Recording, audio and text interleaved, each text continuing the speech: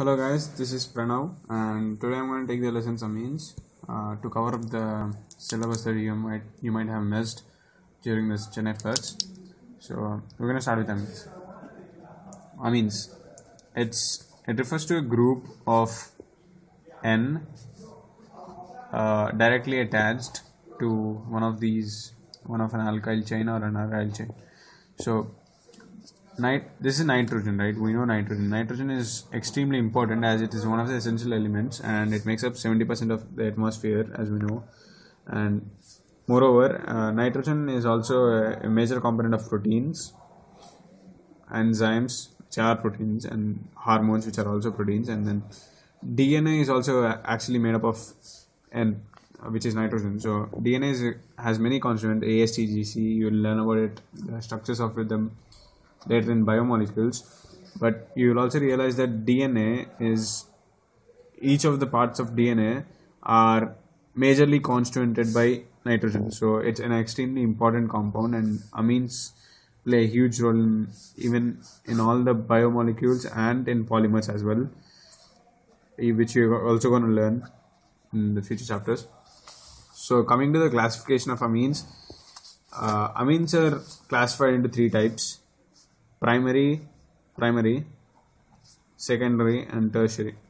So it's we'll start off with ammonia. Ammonia is just 3 hydrogens while one lone pair is there.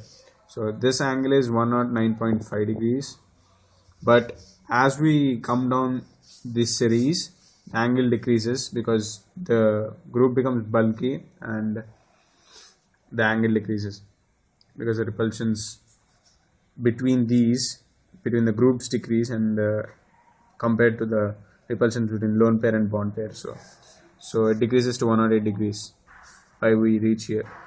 Here it will be N, R, lone pair, where R refers to an alkyl group.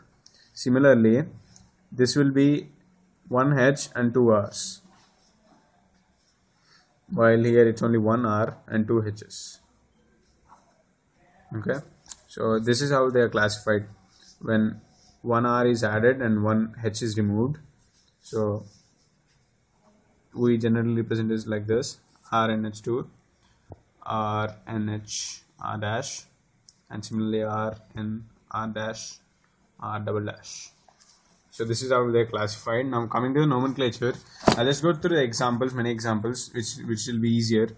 So let's come here. This is an ethane, to which this is a primary amine, and it's ethanamine. It's called ethanamine because this is an ethane backbone to which amine is added. So this is ethanamine, and coming back to this is to represent the position of this 1, 2. So propene 2-amine. The E at the end of the propane is removed.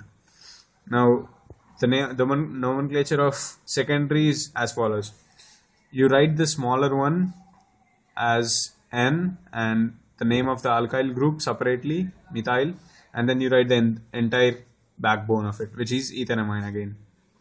And similarly, coming to say tertiary nomenclature, this is how it goes.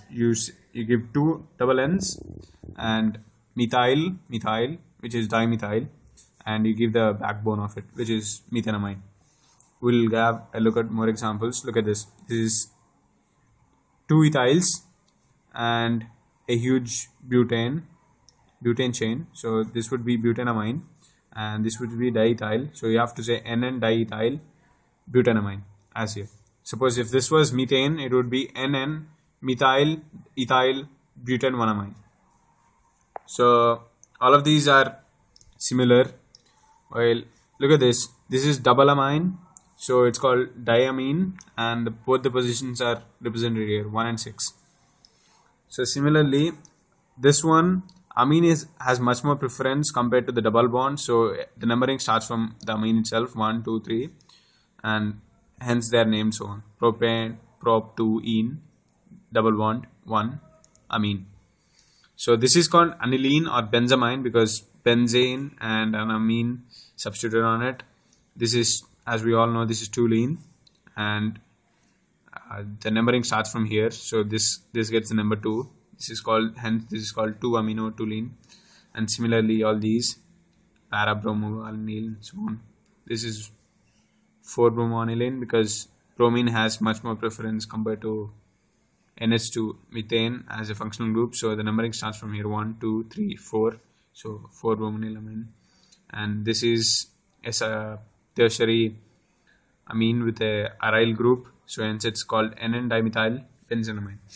Now coming to preparations of these, reduction of nitro compounds. It's one of the main, just like the reductions we learned for alkenes, where alkenes are reduced from R double bond R formed to RH using the process hydrogenation using palladium or platinum or nickel as a catalyst. So this is used. In a similar way, NO2 is also reduced to NH2, while NO2 is a nitro group. This aryl can be substituted by any other alkyl group as well, and so on. So coming back, another method would be using a transition metal and hydrochloric acid. But here iron is much more preferred because this reaction gives out FeCl2 and further HCl. So the HCl is always reused and continuously used, and it produces itself. So only a little amount is necessary to initiate the reaction. So we're gonna start with ammonolysis. However you pronounce it, this thing of alkyl halides. So what happens is the RH bond, this is an alkyl halide, and the bond breaks down. But before it breaks down, it forms a ionic bond with these. It forms an ammonium salt first, where NH2 substitutes it, gives out its electrons to R, and the bond skips to X. So this becomes a minus, and this becomes NH2 plus, NH3 plus, and this forms a bond because a coordinate bond. So and NH3 gets plus. The H takes a plus, and the plus and X minus form out HX. So you end up with R, NH2 and H. So if this was the plus, this will be transferred here, and H will carry out the plus, and this will take minus. Both will combine, and HX, you will get HX and RNH2. So similarly, this can be continuously carried out by adding more Rx, and you will end up with R2 and H and Rx again R3NH. This can be further carried out under some extreme conditions, R4, but because nitrogen only has the probability, the nitrogen only has the valency for 3. So what happens is, when this happens, it actually donates its lone pair, which haven't been used till here. So the donation of the lone pair gives it a positive charge, and this gives in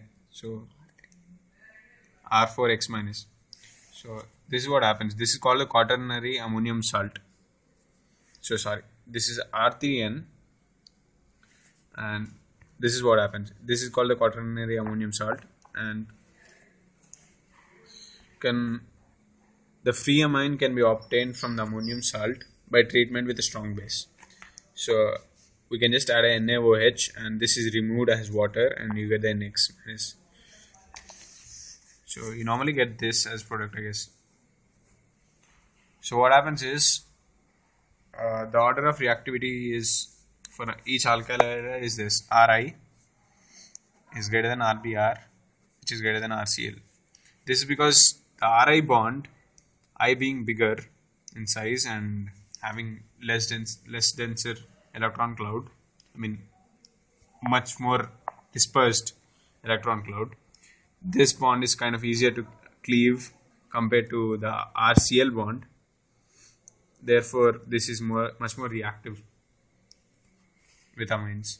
So coming to reduction of nitriles, this group is called the nitrile group, CN group. So what happens is, this RCN reacts similar to this similar to this hydrogenation, same hydrogenation takes place here. Hydrogen in the presence of nickel or platinum catalyst, it gets converted to RCH2 and H2. Okay, so this method is especially used to add one carbon then reactant. That is, I'll show you an example. So suppose we have a single methyl amine, we convert it to CH3OH, CH3Cl, and CH3Cl using KCN as a catalyst, we get CH3CN again. See here, we add an extra carbon atom, and using this method we convert it to amine again, so we end up with one more carbon in the chain compared to this. Now coming to amides, which are very important compounds which you learn in biomolecules. This linkage is called amide linkage, and that's the name of the group, hence the name of the group, amide. This is using lithium aluminum hydride and water as catalyst. This is converted to RCH2 and H2. Okay. Coming to the next one, Gabriel phthalimide synthesis.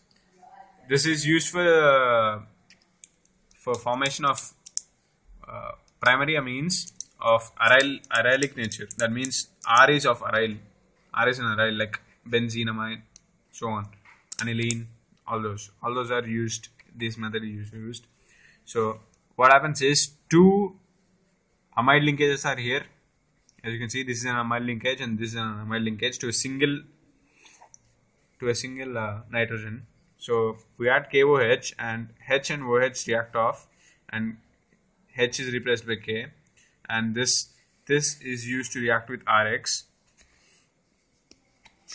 As we have already seen before in this monolysis, what happens is this is replaced and KX is given out, so you get NR, but we have to remove this NR from the entire phthalimide, right? So we add NaOH. What the NaOH does is it removes the NR and it bonds with these, so you end up with R and H2. R is generally aryl in nature, as I already told you before. This is used for because it does not undergo nucleic substitution with the anion formed by the phthalimide. Hence, this is much more preferred for aryl halides. So the next one is kind of important, Hofmann bromide degradation reaction. It's called degradation because the amide, unlike in this case, the entire amide group is removed, and that the sense is the amide group is removed in the form of carbonates. So what happens is the amide reacts with bromine and sodium hydroxide to give off RNH2 as before, but the CO group is completely removed. It is removed in the form of CO3. So you get Na2CO3 and NaBr, which is the Br from here, and H2O. So here, if you have noticed, the carbon atom is one less than the one you started off with. So you get one less, minus. This is used to reduce descend the amine chain. So the physical properties, you can go through them. These are kind of, the only thing important here is the intermolecular hydrogen bonding that happens in primary amines. So here it is primary, secondary and tertiary. That is, primary have more intermolecular bondings because there are more H's in this, and tertiary have the least. And this gives them the, much more higher boiling point. So primary are higher boiling point than secondary, and secondary have more boiling point than tertiary because of the hydrogen bonding. So you can see the example for yourselves. And chemical reactions, amines are basic in nature. So coming to this, amines also behave as nucleophiles in presence of an unshared electron pair, because the amine group, the nitrogen in the amine group has a lone pair on it. That's why it acts as a nucleophile to donate the electrons. So to substitute, the chemical reactions are as follows. We have already seen this reaction here. The same reaction takes place here, and HX, this attacks the H and you get a salt, ammonium salt. and this can be the same in the same case for aniline. You get anilinium chloride and so on. And if you add something OH minus, as we have did before, NaOH minus, you end up with the amine back again, and you get water and the chloride ion. And this we have as Lewis basis, and this is how you get the dash. It is the dash. It's the basicity of this. You can go through this. I'm not bothered. The structure basicity relationship of amines. So let's go through this. So what actually happens is, as we have already seen, the electron is donated to the H plus, and this is why the basicity comes into place, because it reacts with the acid, which is H plus, and the H plus, the plus of, it gets the positive charge because it loses the electrons, and so on. This is what happens. Ammonium, this is ammonium, this is amine.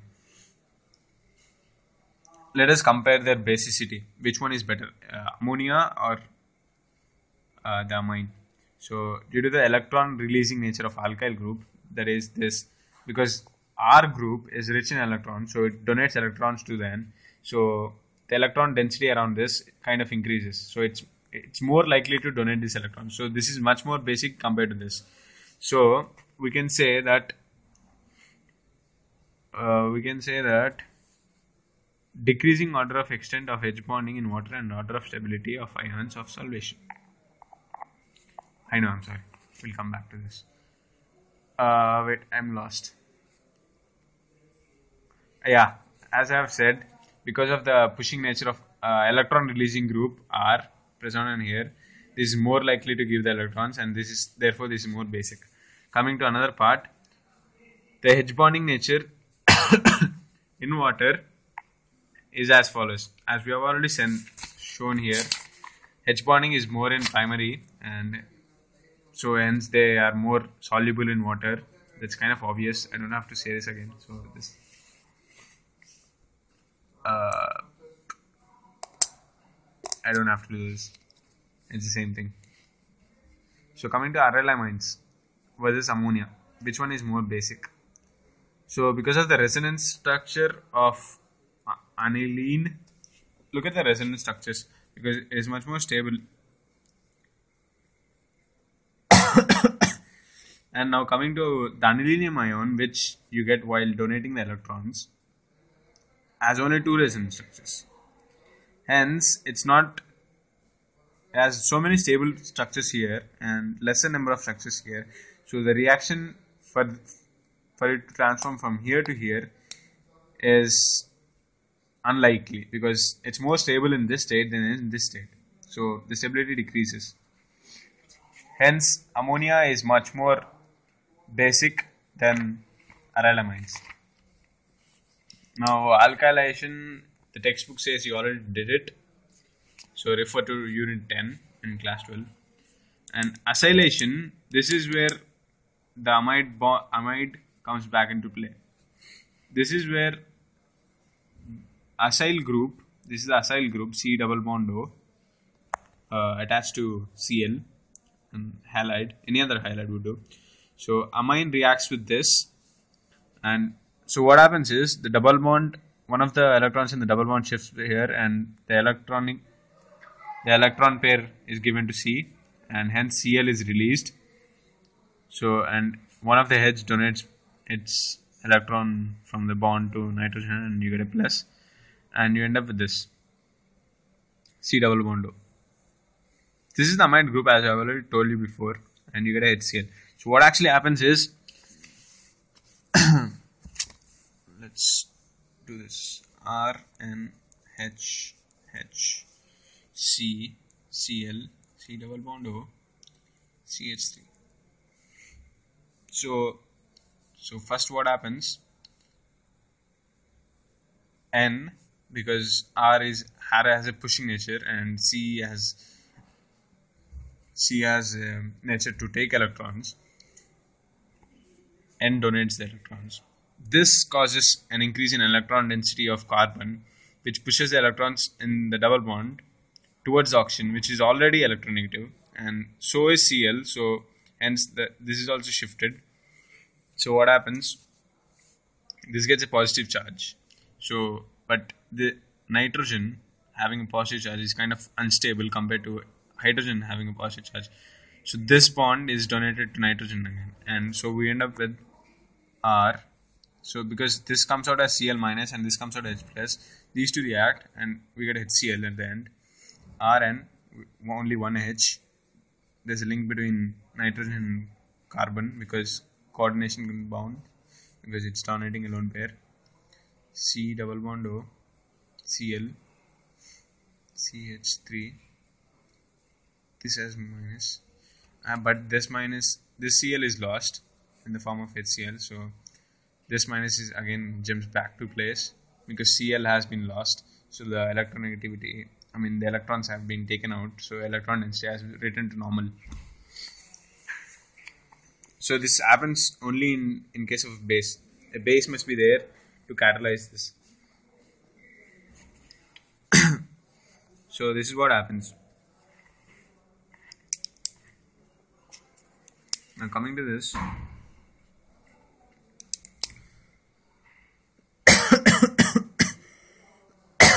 One sec.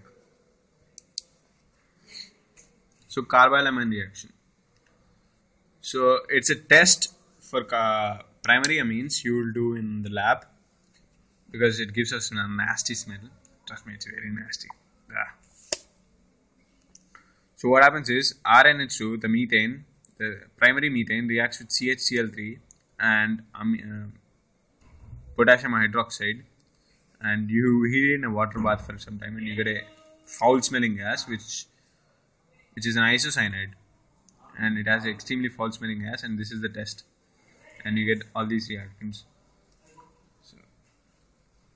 So this is chloroform, don't forget that this is chloroform. It reacts with chloroform to give an isocyanide in presence of hydroxide. I'm sorry, potassium hydroxide. So reaction with nitrous oxide. This is an important one because it gives you the azo. It is responsible for the azoic nature, which we'll learn later. Azo reactions take place due to NaNO2 only. So primarily aliphatic, but this is extremely unstable because in our azo compounds, the benzene ring is there to stabilize this, but here it's not extremely stable. So what happens is it reacts with H2O and you get ROH. Is used to convert amines to alcohols. As I already told you, aromatic amines NaNO2 and 2HCl under 0 degrees Celsius, near 0 degrees Celsius. What do you get? This is stabilized because of the resonance, as I already told you before. Now this is called aryl sulfonyl chloride. This is a similar reaction to this. This is similar same reaction except for C is substituted with S. Okay, and this part is substituted with C double bond O. So everything remains same except for the HCl is removed and you get the compound. Look at it here. But what does this show? This shows that the nitrogen must have an H attached to it for this reaction to take place. Hence, tertiary amines cannot undergo this reaction or this reaction. So this is a main how to test for tertiary, testing for primary and secondary amines. Now coming to electrophilic substitution, bromination is one of the important ones. So what happens? Aniline reacts with bromine water at room temperature to give a white precipitate. That is, sorry, you can't see the bromine. The bromines are here. Bromine. Okay, so why does this happen? Because look at the structure here. The negative is traveling, right? So what happens? The bromine takes the position of the negative, and that's why you get these HBr, because the cleavage takes place like this. Bromine, and it's not a homolytic cleavage. because of the aniline present. So what happens? It's heterolytic cleavage. So what happens? Br plus attacks the minus here, and hence they are formed in the ortho and para positions only, while the Br minus attacks the H plus from what. So this is what happens.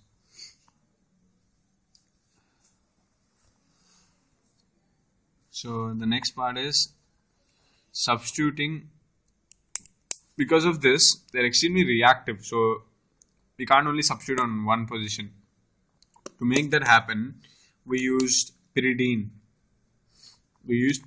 And this compound to get it here. So what happens? This acts as an inhibitor, and only ortho position is extremely active because these are inhibited. So you end up with this. Only it attacks at the, and you get a measure of this. This is because of the resonance structure here. Look at the resonance structure here. Because this is resonance structure without the involvement of the benzene ring. So the electron density at these positions, at the ortho positions, decreases because of this resonance. Hence, the para position is much more active. Hence, it only takes place here. Now coming to the nitration part. Nitroxide and sulfuric acid is used, and we get these products both in all the positions, but the para position is much more major, 51%. However, we can improve the product again, the majority of the product, to increase the yield of the product. We can use the same method as we have done before for the bromination, and you get the same product again. We have to do it again, and you get the nitroaniline as major product. Sulfonation is same thing, but without the nitric acid, only hydrosulfuric acid. So what happens? You get an ammonium hydrosulfate and you take it to 200 degrees Celsius. This is converted to this. Okay. Now coming to diazonium salts. These are important ones because these reactions are formed using NaNO2. And this reaction is called diazotization because these compounds are azo compounds. This is a special class of compounds which are extremely important. So amine is reacted with NaNO2, sodium nitrate,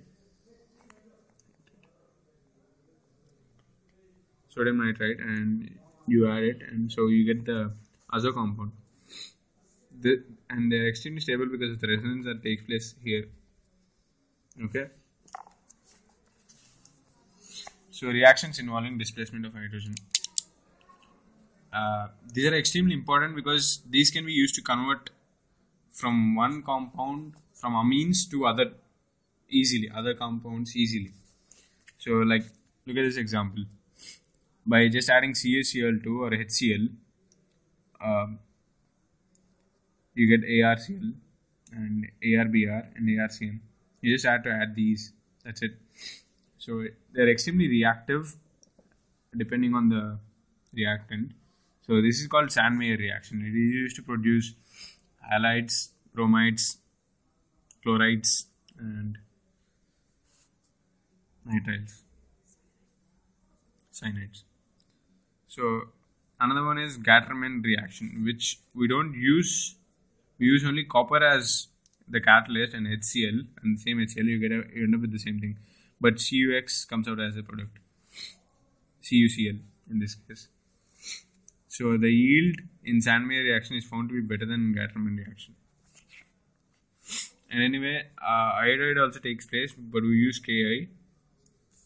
Okay, so we still get a aryl iodide. Now fluoride ion, we can't use fluoride ion as just like this because it's extremely reactive. So we have to use a semi-inhibitor type, which is HBF4, and you get a intermediate. The intermediate then proceeds out when heated to this. Now replacement by H.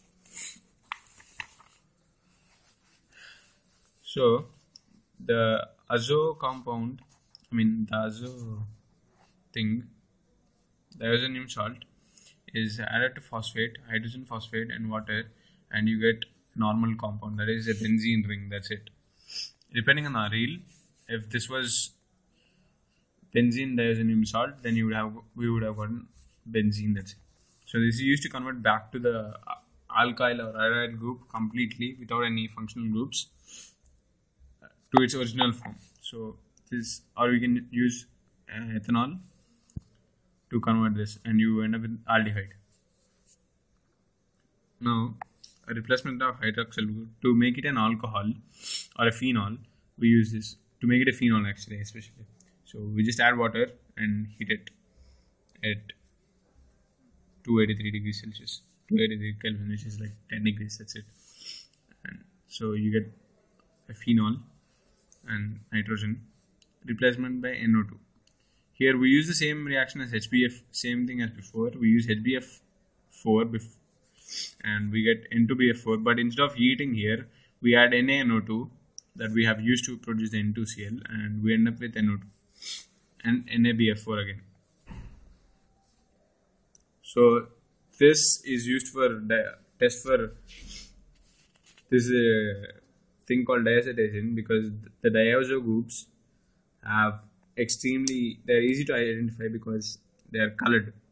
They're extremely colored, like they have bright colors. So when you do it in the lab, you'll get a red compound,